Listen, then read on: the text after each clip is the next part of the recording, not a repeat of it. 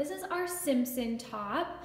It's got the cute embroidery right here. It has a little bit of like the baby doll fit, I'd say.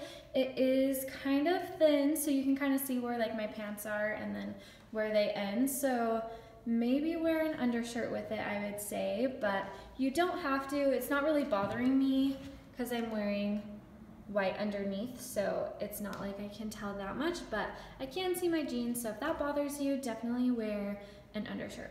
The sleeves are really loose, and like I said before, normally I don't love like tight shirts around my arms, so if you are like me, then you don't have to worry about that at all with the shirt, so I love that.